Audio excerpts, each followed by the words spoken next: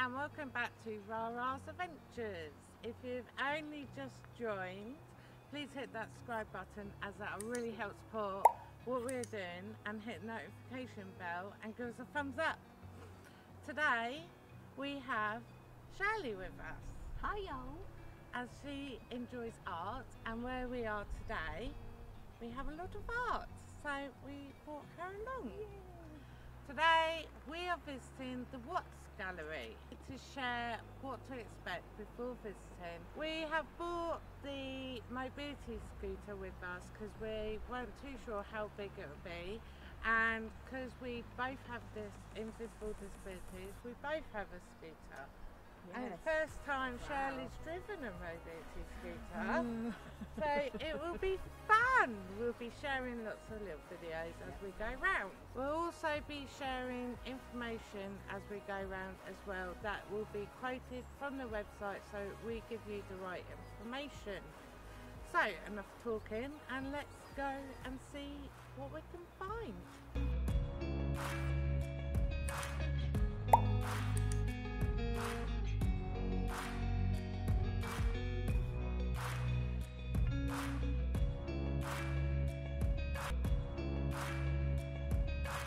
Hello and welcome to Watts Artist Village. My name is Celia.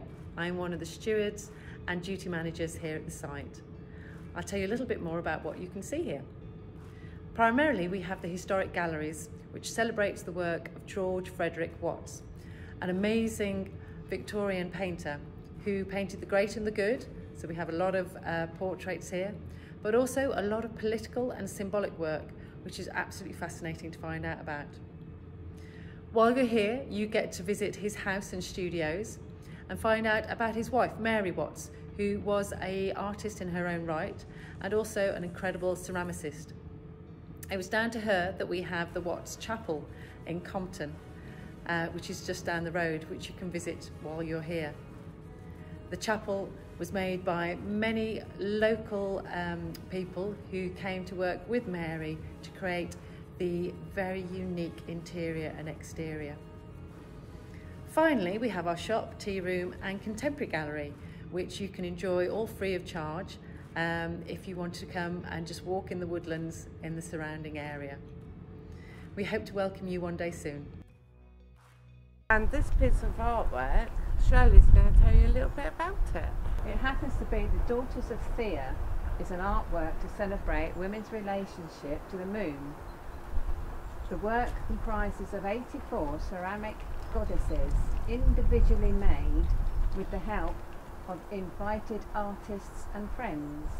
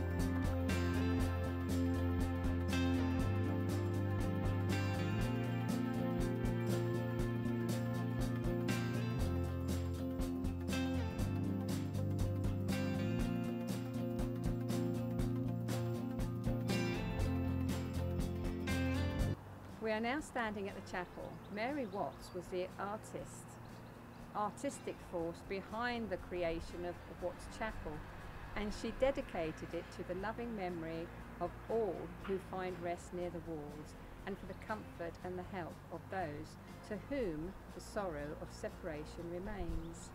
George and Mary Watts both rest in Watts Cemetery, as do many other people who have played a role in the artists' village over the years.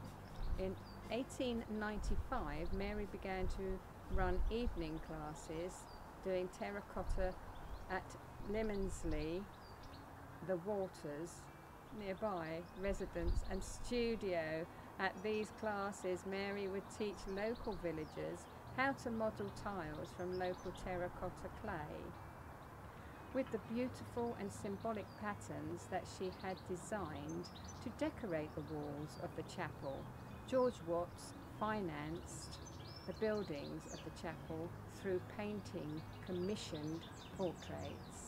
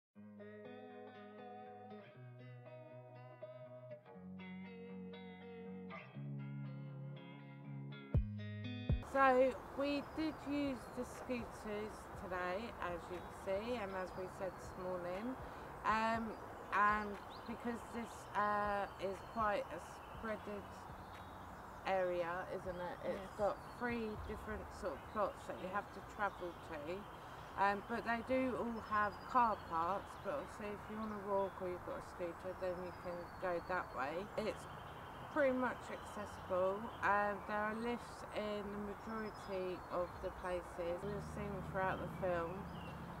There are also pull-out seats around the galleries that you can carry around with you if you need to take lots of stops to sit down and relax. There are some benches as well throughout the galleries to take a seat on. There are 3 wheelchairs that you can hire. They do advise you to call before your visit to book the wheelchair, as there's only 1 wheelchair in each park. When you go up to the chapel, there is a little step, so if you're in a wheelchair or a mobile scooter, you may struggle just getting up that a little bit. It can be on the side of the scooter as well. For a wheelchair, it shouldn't be too bad if someone's assisting you. And it's quite steep on the way up to the chapel, isn't it? Yeah, but if you make it up there, do go inside. It is very pretty, isn't it? It is wonderful in there, yes. Yeah. You'll never find another chapel exactly like that one. No. It's unique. It is very unique. definitely. There is a park in the woodlands, but it has a flip gate, so we couldn't get up there to go and see it. We definitely wouldn't have made it walking, would we? It's very steep.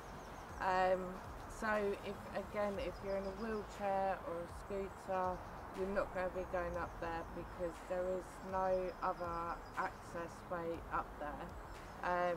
But there is a park. So all in all, scooters did really well. We did get off and walk around, as these scooters probably would have been too big to take in, but if we got the smaller scooters, they would have been alright going inside. And obviously if you're in a wheelchair you would have been fine. There's lots of room for manoeuvre around, so it's quite good. And they are installing, apparently they are looking into getting hearing loops fitted so that when you visit you are able to listen to the talks about the art museum as you go round. So it'd be nice to see if that gets put in place soon. So we've come to the end of our day visiting the Watts Gallery. We'd like to say a massive thank you to the Watts Gallery for letting us come along today to visit and share what they have here. I would also like to say a big thank you to hubby for doing the filming, and thank you to Shirley for coming out with us today. So thank you. Thank you. Have you enjoyed yourself? Oh, it's been brilliant. And have you enjoyed driving the scooter around? Yes, I have, yeah. Really good. My new toy. We would also like to say thank you to you, the viewers, for joining us. And don't forget to hit that subscribe button, as that will really help support what we're doing. And give us a thumbs up and hit the notification bell. Bing! And it's free.